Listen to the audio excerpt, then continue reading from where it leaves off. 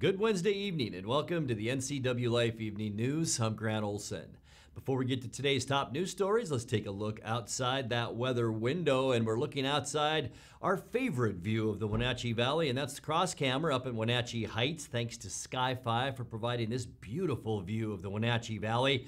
And you can see some clouds out there for most of the afternoon. We thought it would be mostly sunny and then some clouds rolling in, but actually more clouds than we thought as we made our way through the afternoon. Temperatures still on the mild side though, and that was nice out there today. And that warm trend will continue as we move into Thursday, and once again on Friday, 70s for high temperatures, upper 70s for Thursday, and maybe lower 80s as we get into Friday. But we need to keep in mind that we could see some scattered thunderstorms, not so much Thursday for us here in north central Washington, but by Friday, a good chance that we'll see some lightning and hear some thunder. We'll talk more about that coming up in your weather forecast a little bit later on. And now a few of the stories we're following for you tonight. The father of a child who died from abuse in 2017 is suing the State Child Protective Services Agency for allegedly neglecting his case. Moses Lake police say a call about a tryst in a gas station bathroom led to the seizure of nearly 2 pounds of illegal drugs last Saturday. And the State Attorney General's office wants Judge Kristen Ferreira to reconsider her ruling that keeps a lawsuit against Governor Jay Inslee in the Chelan County courts. But first, we begin tonight. A kidnapping suspect from San Antonio, Texas, was arrested Tuesday morning in Moses Lake, and his 16-year-old victim is now being reunited with her family. Moses Lake police say the search for 28-year-old Andres Hernandez began last week after they'd received information he was in Grant County. Monday night, Sergeant Dean Gaddis located Hernandez's vehicle in the 1100 block of Grape Drive, and after setting up surveillance, police took him into custody the next morning. The girl was found in a nearby apartment unharmed. The teen had been missing since May 25th when security footage showed her getting into Hernandez's vehicle outside a Texas Domino's where they both worked. The girl's father, who talked with her Tuesday before leaving for Washington State, told KENS 5 News in San Antonio that she said she'd been taken at gunpoint. Moses Lake police said Hernandez had a pistol when he was arrested. Authorities in Texas didn't issue an Amber Alert after her disappearance because they initially believed she'd gotten into the car willingly. Moses Lake police said there is an ongoing investigation into Hernandez's activities while in Grant County, and local charges are expected to follow. In addition to Moses Lake police, U.S. Marshals, the Washington State Patrol, and Grant County Sheriff's Office assisted in that search.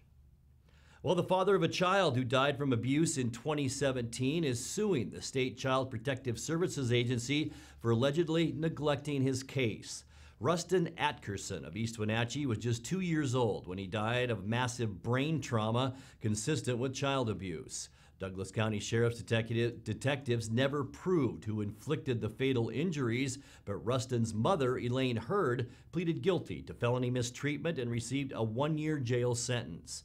In his lawsuit filed May 26th in Chelan County, Rustin's father, Ian Atkerson, says CPS failed to adequately investigate earlier injuries Rustin suffered while in his mother's care, which might have prevented his death. The state has yet to file a response in that case. Moses Lake police say a call about a tryst in a gas station bathroom led to the seizure of nearly 2 pounds of illegal drugs last Saturday. According to police, just after 1 a.m., they were called to Ernie's Fuel Stop on Kittleson Road after a couple had gone into a restroom together and stayed in there an inordinate amount of time. As 25-year-old Raymond Shords and 19-year-old Deonja Charlo of Pablo, Montana, finally exited the convenience store, the officer said he saw Shords shove a bottle of mango Snapple down his pants. When confronted, Shords reportedly gave the officer his brother's name, but it turned out his brother had a warrant out for his arrest. Shords was immediately arrested and searched. Police say they found cocaine in Shords' pocket, and after obtaining a search warrant, they found over a pound of methamphetamine and just under a pound of heroin in their vehicle, a 2002 Audi registered to Charlo. Because of restrictions at the jail, police said they weren't able to book the couple into jail, so they were released pending charges. By the way, the police later discovered that Shords had actually paid for that Snapple. Well, the state attorney general's office wants Judge Kristen Ferreira to reconsider her ruling that keeps a lawsuit against Governor Jay Inslee in the Chelan County courts. Local plaintiffs want the judge to overturn the governor's emergency health orders during the COVID-19 pandemic and allow businesses in the Wenatchee Valley and elsewhere to reopen. The state's first move was a request to move the case to Thurston County, and Ferreira denied that motion last week. The state filed a motion for reconsideration, which the plaintiffs oppose and call, quote, a second bite at the apple. Ferreira has yet to schedule a hearing on that motion or any other issue in the case. The Attorney General could appeal the ruling to a higher court. Well, coming up next, the Eastmont School District wants to start school as normal this fall, saying in a letter to Governor Jay Inslee not to do so would be harmful to children's emotional well-being. When demonstrators marched in Wenatchee's Black Lives Matter event last Saturday, armed bystanders were there to greet them, and one of those armed men was an elected Douglas County Commissioner. In an announcement this morning, another major NCW event has decided to cancel this year because of COVID-19. And Douglas County Sheriff's Office has made some key services accessible now by appointment. I'm Grant Olson, and you're watching the NCWLIFE Evening News.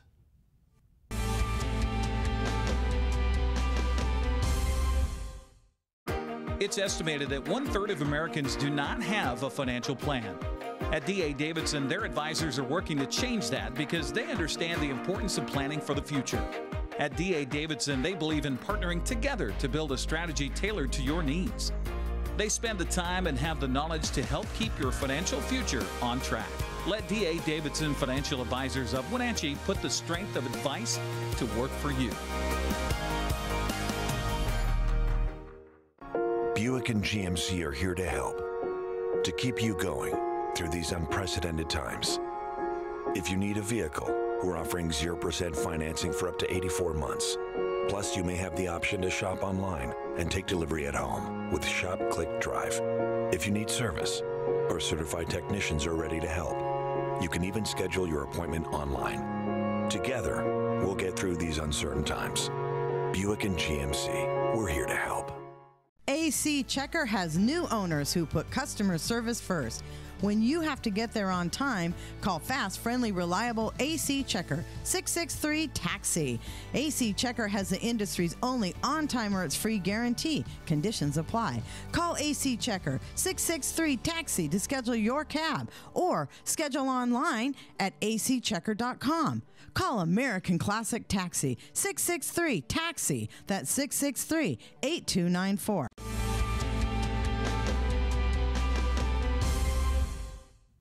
Welcome back. In another news, the Eastmont School District wants to start school as normal this fall, saying in a letter to Governor Jay Inslee that not to do so would be harmful to children's emotional well-being. The letter, signed by all 5 members of the school board, says COVID-19 guidelines posted by the Federal Centers for Disease Control are not reasonable. The board said the district has a long history of dealing with life-threatening illnesses. Quote, plainly put, we know how to keep kids safe, unquote. The state has not yet issued guidelines for restarting schools, but that's expected later this month. The Eastmont School Board said a remote learning model is not providing students the education they deserve. Well, when demonstrators marched in Wenatchee's Black Lives Matter event last Saturday, armed bystanders were there to greet them, many saying they just wanted to keep the event safe. One of the armed men was an elected Douglas County Commissioner. Kyle Steinberg said he was there not in his official capacity, but as the owner of a Wenatchee business who wanted to protect property. Steinberg wouldn't be recorded for an interview, but he told NCWLIFE he'd heard rumors of possible agitators who might cause trouble during the event. Wenatchee police said there were no arrests or reports of violent incidents related to that march. You can read our full story on our website at ncwlife.com. Well, in an announcement this morning, the NCW Fair Board has decided to cancel this year's fair because of COVID-19. Board members say all possible avenues or changes were explored, but none could solve the problems created by Washington's Safe Start reopening plan. The board also said they don't have the means to temperature check each visitor, to have social distancing in food lines, vendors, or the carnival area. The press release went on to say that the NCW Fair can't ask race, rodeo, and concert fans to sit 6 feet apart or limit the number of attendees. The Fair Board did say, though, that they have many people working diligently on a plan that would allow the fair to have a livestock show for the kids in the area that have worked so hard raising their animals. Well, the Douglas County Sheriff's Office has made some key services accessible now by appointment. The Law and Justice Center in Wenatchee remains closed, but Sheriff Kevin Morris announced on Tuesday that you can now make an appointment to file civil process papers or apply for a concealed pistol license. Most public offices have closed or reduced services during the coronavirus public health emergency. To make an appointment for available services, here's the number. Call 884-0941.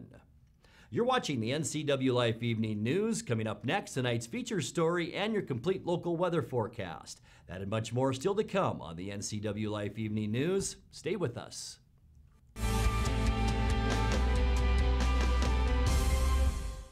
Coming home should never be a chore. Let Mary Maids of Wenatchee customize all your cleaning needs. Weekly, bi-weekly, special occasion. Do you have a vacation home that needs cleaning? We clean them too. Locally owned and operated, let Mary Maids do the cleaning while you focus on your family and friends. Mary Maids has special offers to fit your budget. Request your free cleaning estimate today. 509-663-1710.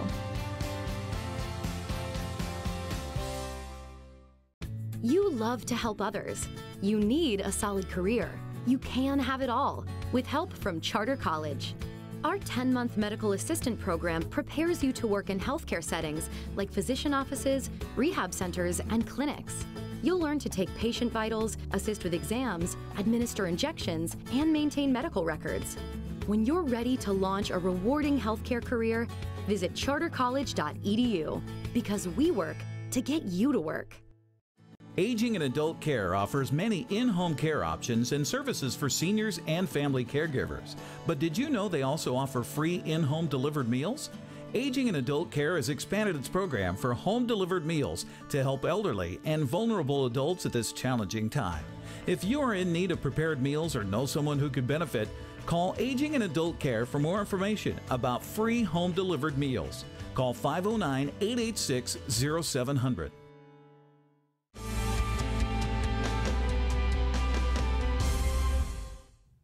Welcome back to the NCWLIFE Evening News. In tonight's feature story, Wenatchee resident Ben Holton did a series of on-camera interviews with folks at last weekend's protest march about being an African American and living in Wenatchee. Here's a look at what some of Ben heard. Tonight we feature Wenatchee resident Tony. So we're here in Wenatchee, Washington. And here in Wenatchee, it's, less than 1% of the people are black. And, really I wanted to come out and just see what's it like to be that person. I realize that, there's probably a lot of us that, don't feel like that we're doing anything racist or we don't feel racist. Does the black community feel included? And I want to make sure, like everybody feels that this is a good place to live. And so we're just here asking stories, just finding out, what it's like to be a black person living in our community, and are we doing a good job to make sure that they're included, and are we making our community a better place to live for everyone? I honestly do feel invited. I was going to say that's going to be a long interview. I honestly do feel invited. You can't really put that into I mean, at first I was a little scared getting, coming in, but once I actually got here and got to interact with some folks and things of that nature, yeah, I enjoyed it. I love it. I already told my family I don't plan on moving back because I actually love being here. Where are you from originally? DC, Maryland area. I mean, I haven't even experienced any things like that. I mean, regardless of where you go, you're going to have, 1 or 2 folks that are like that. I haven't experienced anything like that. And I mean, again, the most I think that can possibly be done to make it a little more, inviting or a little more welcoming is continuing to do things like this. You know what I mean? Which is, like I said, one of our goals. Just continue to show the community that, you know, it is diverse. You know what I mean? We do have folks and people of color, you know, here and wanting to be involved and wanting to, you know, be a part of the community. So I think if we continue to do those, show these, have these sort of events, we'll be fine.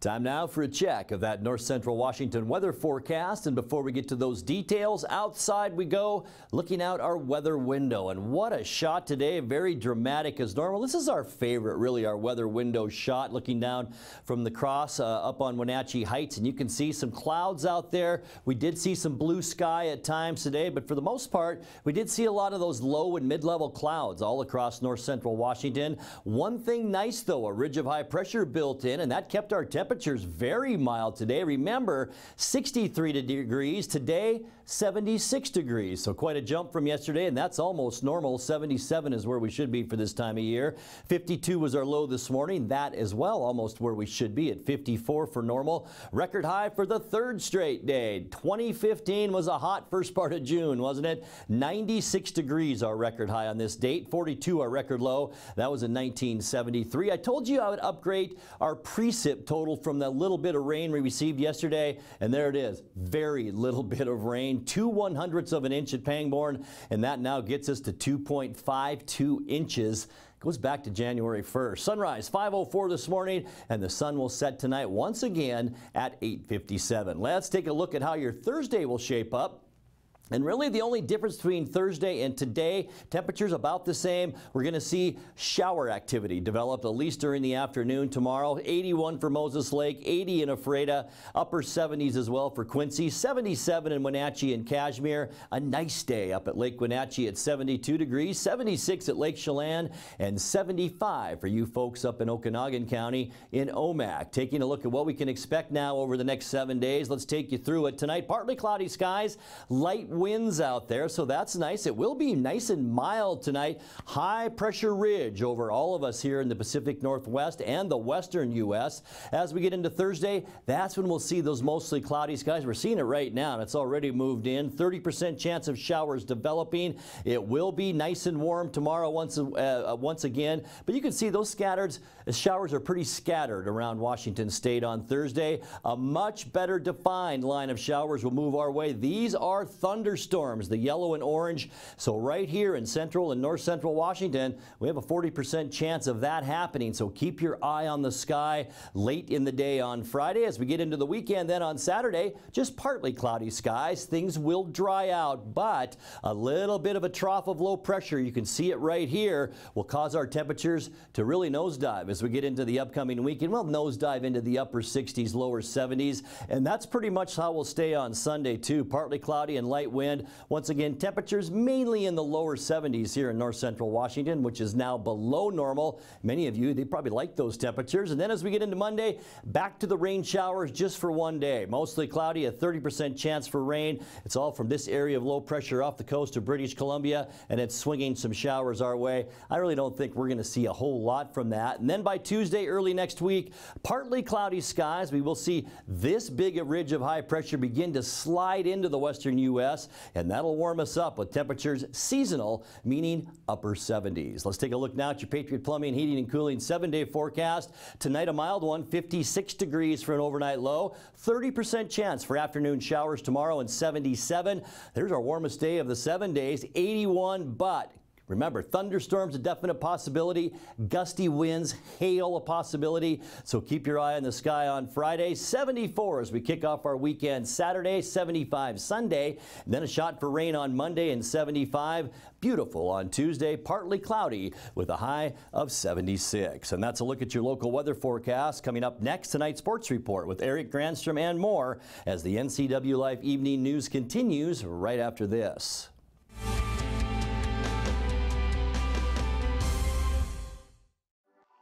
Owner Andrew Vickery brings years of experience to help you transition your backyard into a place where memories are made, family time is looked forward to, and friends are always welcome.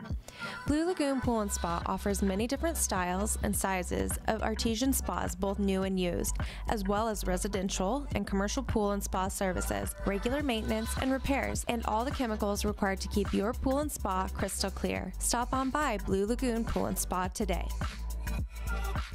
I'm Tom from Alpine Air Heating and Cooling. At Alpine Air, we think of ourselves as customer service-oriented retailers. When you make an appointment, please visit our store, meet our people, see our shop. We are serious about heating and air conditioning. Carrier and Alpine Air are offering huge factory rebates and financing options for all your needs. Turn to the experts at Carrier and Alpine Air. Call for your free replacement estimate. Heat and air, call Alpine Air, 662-6846. And now it's a sports update on the NCWLIFE channel. And a happy Wednesday to you, staying home and staying healthy. Eric Granstrom on the NCWLIFE channel. This is my 52nd broadcast from home. Hopefully we get to level 2 and I can go back to the office and kind of do things like normal. But in the meantime, like a lot of you, still working from home. Well, Major League Baseball management set a deadline for a deal with players to be today if they'd hoped to start the shortened season by July 4th. It's not going to happen. The Players Union responded to management's proposal yesterday saying they won't agree to anything less than a full prorated salary.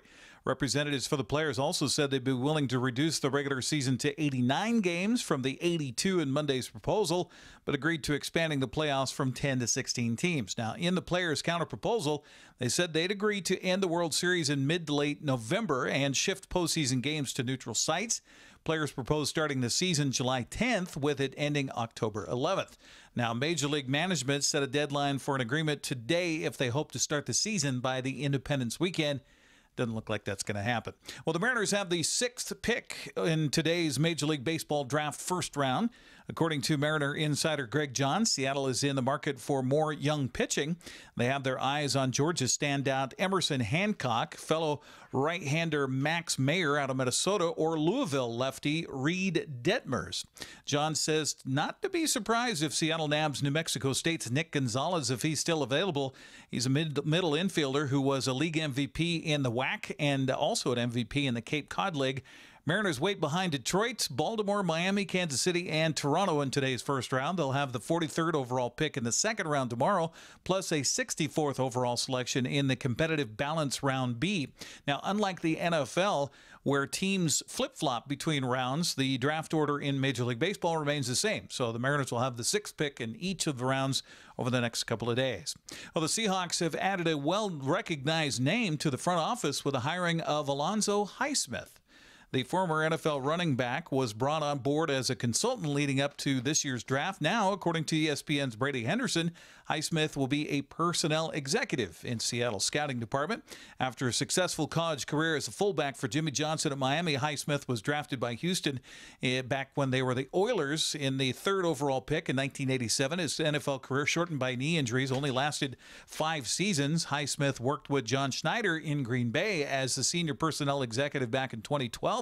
Prior to coming to Seattle, he worked for the Cleveland Browns in a similar capacity. Alonzo Highsmith now on the staff for the Seahawks. Well, NASCAR is ready to reopen for fans. After 3 weeks of racing without fans, NASCAR decided a limited number of fans can attend races this month at Homestead Miami Speedway and Talladega Superspeedway. The governing body for the racing says all fans will be screened before entering, be required to wear face coverings, keep a social distance of 6 feet, and not have access to the infield. This means about 1,000 fans at the Homestead race and about 5,000 at Talladega. NASCAR says military service members will be selected to attend the first race. Fans wishing to attend Talladega will have to buy tickets on a first-come, first-served basis. But a positive move in a direction for a widely attended, usually, sport here in the United States. Well, after 2 practices getting under their belt at Wenatchee Valley's Super Oval, it sounds like Jeremy Andrews is cooking up a race idea. We've been in touch about the potential of the Super Oval teaming up with the NCWLIFE channel to bring a race live on the air. Of course, we're not going to be with any fans in attendance, but we'll see if we can work out this deal. It would be coming up here in just a few weeks. We'll hopefully have tomorrow more information tomorrow here on the NCW Life channel. Well, the coronavirus pandemic has forced the world to change its plans, such as the case for basketball star Hailey Van Lith. She just graduated from Cashier High School, is finishing up her running start program at Wenatchee Valley College. In a recent appearance on NCW Life's Life with Lisa, Hailey talked about the challenges of staying active in basketball when everything is shut down. I'm very blessed. I have access to a nice weight room and a half court basketball court that I can still get shots up in. So I really am very blessed in this situation, but I mean, I can't play live, which sometimes you can only do so much training before you're like, I want to play, I want to get back on the court and play defense and steal the ball and score. But no, I have a lot of stuff to be grateful for right now. And I'm just going to keep working away, and hopefully everyone stays healthy and we can get back to basketball soon. Van Lith will be headed to Louisville on a full-ride scholarship next year. In the meantime, she says the pandemic kept her from partaking in several high-profile events. So this spring, I was selected for 2 All-American games, the McDonald's All-American and the Jordan Brand Classic. And they're 2 very honorable games. Lots of past great NBA, WNBA players have been a part of them. And just not being able to participate, being selected was great news. I was so happy, very blessed. But you want to get selected, but you also want to play in it and be a part of it. And just not getting the opportunity to do that was hard for me to swallow at first. But obviously, sports becomes very low on the priority list when something like this is happening in the world. And even I was supposed to be a part of something called Culture Jam, where I was going to get to collaborate with music artists and all sorts of different people in LA this spring. And I'm also not getting to do that, which I was super excited about. But at the same time, if it's meant to be for me, it'll come up again in my life. And all I can do is just be with my family right now and not try to focus on everything I've lost. You can see Hailey's complete interview on our website on Life with Lisa Bradshaw. Just head to our website, ncwlife.com, click on full episodes and find Life with Lisa. That's sports news. I'm Eric Granstrom. Grant, back to you. Thank you, Eric. And as we leave you tonight, Chelan County PUD General Manager Steve Wright, serving Northwest Public Power for nearly 40 years, has received the Alan Richardson Statesmanship Award. The American Public Power Association honor recognizes public power leaders who work to achieve consensus on national issues important to public power utilities. Wright is recognized as one of the country's experts within the energy industry and public power. During a career spanning 4 decades, Wright has shown his commitment to collaboration and public engagement as he's led critical discussions about public power and policy decisions. Now let's check in with Dan Kuntz for a look at what's coming up tomorrow morning on Wake Up Wenatchee Valley. Dan? As you know by now, there's going to be no West Coast League collegiate baseball season this summer, which is a real bummer for us baseball fans. But tomorrow we are going to get a chance to visit with Ian Sanderson, of course, as the new head coach of the Wenatchee Apple Sox. The Apple Sox are planning something once we get maybe into phase 3 here in Chelan County.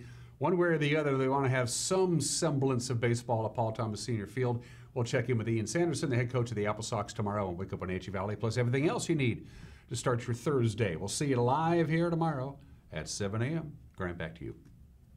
Thank you, Dan. And that's going to do it for our newscast tonight. For more on these stories and other news from around North Central Washington, you can find us on Facebook or our website at ncwlife.com. And remember, if you see news happening, we'd like to hear from you. You can send us an email at news@ncwlife.com or give us a call at 888-6295. I'm Grant Olson. Thanks for joining us, and have a great night.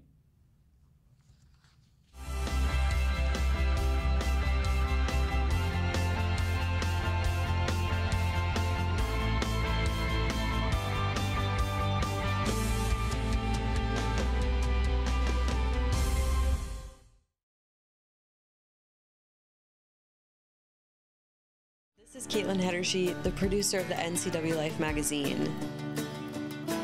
Each week, I'm bringing you a look behind the scenes of the faces, places, and events that make North Central Washington the place we call home. Tune in every weekday for an in-depth look at a new topic each week. From local artists in their studios to businesses breaking barriers that might surprise you and everything in between. Join me on the NCWLIFE magazine right here on the NCWLIFE channel.